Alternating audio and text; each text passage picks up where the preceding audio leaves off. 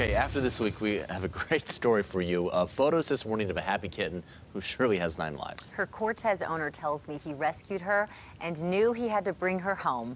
Michael Budd heard the desperate meows and knew instantly a kitten was in trouble.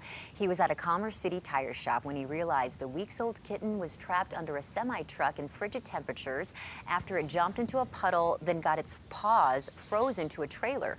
For hours, Budd called various places asking for help, but no one would. He was the cat's only hope, so he splashed warm water onto the kitten underneath that semi on a day where it was just 7 degrees. He managed to thaw the kitten free, and he took her to the Dumb Friends League.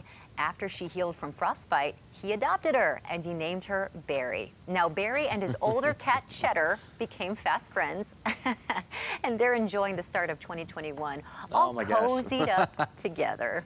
Isn't that cute? They're posing for the picture.